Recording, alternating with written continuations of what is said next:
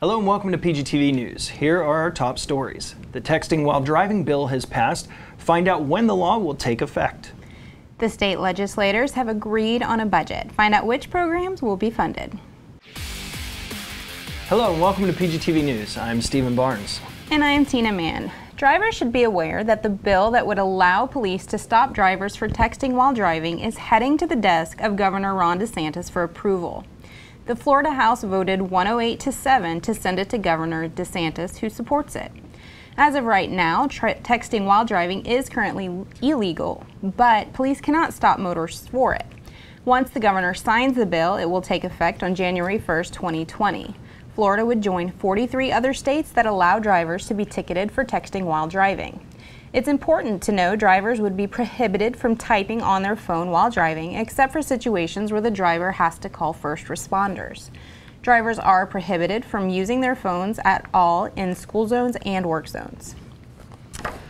I think this is good. This is good news. It's passed. I think it's been a long time coming. It's Put definitely some a teeth step into the law. Right. It's definitely a step in the right direction. And the thing is if you have a law that they don't enforce very often, people are like, Yep. I'm not going to get in trouble for it. I'm going to do it anyway. So. Yep, good news. So also in the Florida legislature, they've passed a $90 billion state budget. With the budget, $50 million will go to Visit Florida, the state's tourist and marketing agency. The Job Growth Fund will receive $40 million, and the Hurricane Michael Relief Fund will receive $85 million. The budget also includes about $682 million for environmental needs such as Everglades restoration and the protection of Florida's many freshwater springs, which was one of Governor Ron DeSantis' campaign promises.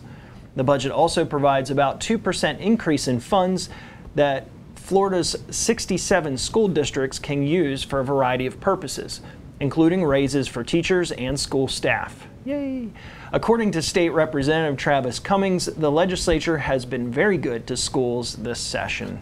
Indeed, I know that the teachers and school boards, school districts have been asking for more, and they're finally going to get a little bit to work with. Yeah, so. And they're breathing a little bit of a sigh of relief, and it's good that he's following through on his promises. Yep, so. Our education's important.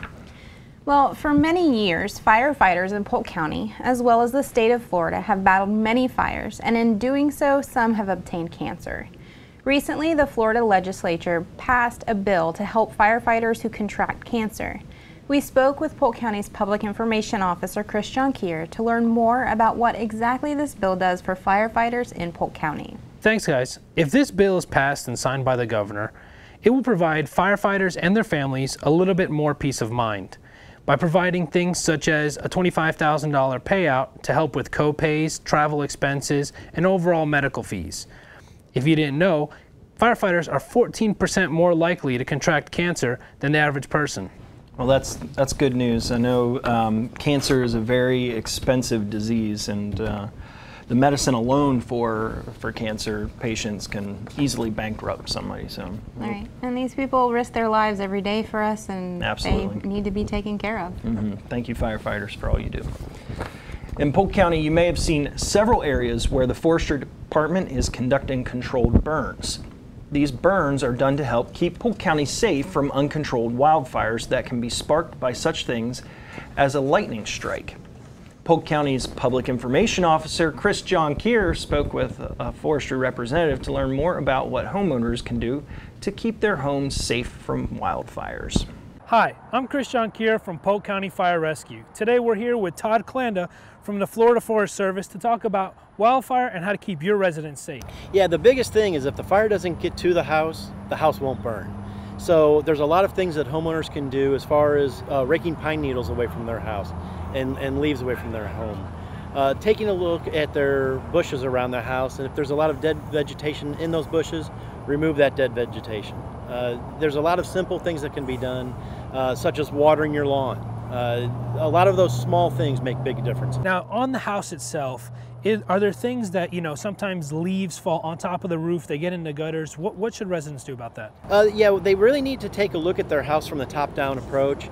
They need to look at the roof to make sure that there's not a whole lot of leaf litter or pine needles on the structure itself. And if there is, just get up and brush those off.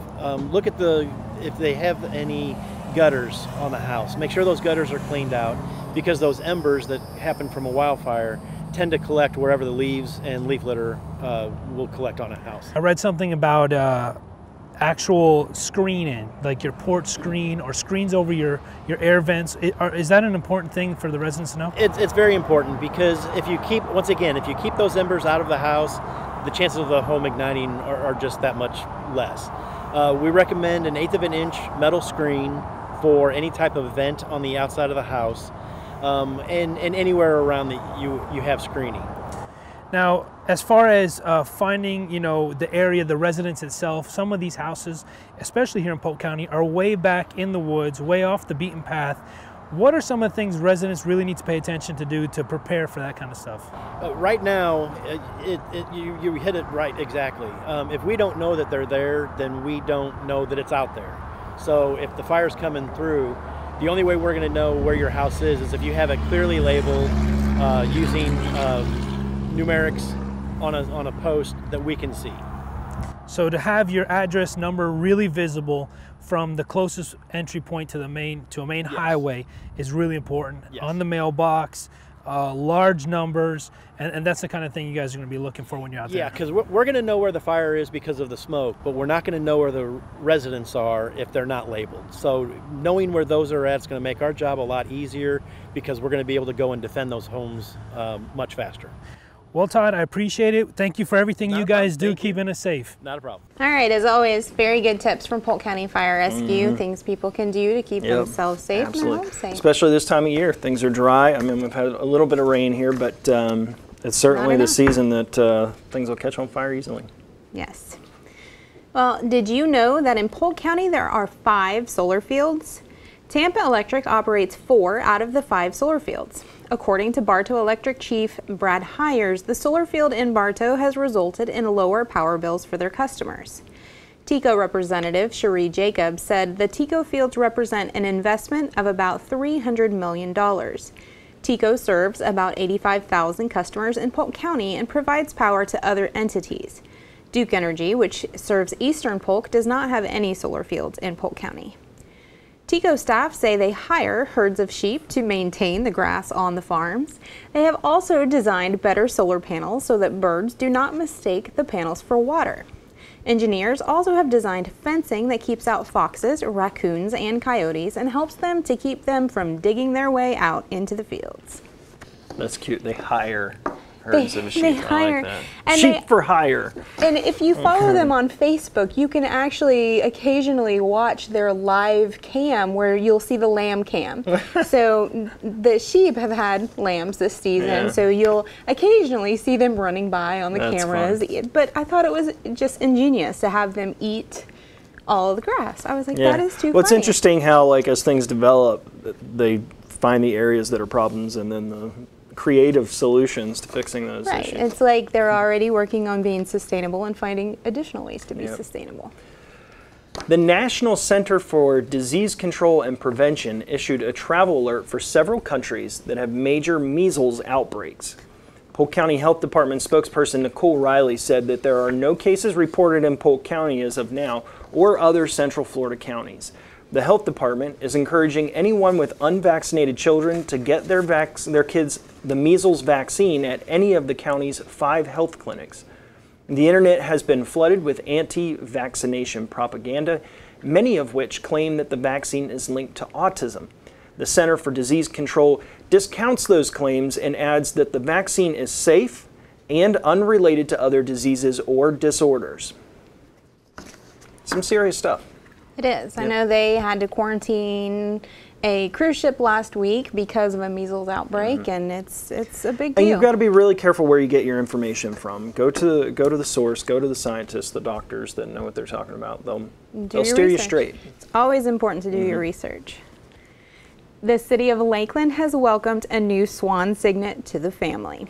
The city has a male and female black-necked swan, and recently one of their eggs hatched. Steve Platt, grounds maintenance supervisor for the City of Lakeland Parks and Recreation Department, and his crew are the keepers of the swans around Lake Morton. They noticed the blackneck swans making a nest as soon after the female produced 3 eggs. The crew monitored the nest diligently and took the eggs to the city's special swan egg incubator located at Companion Animal Hospital.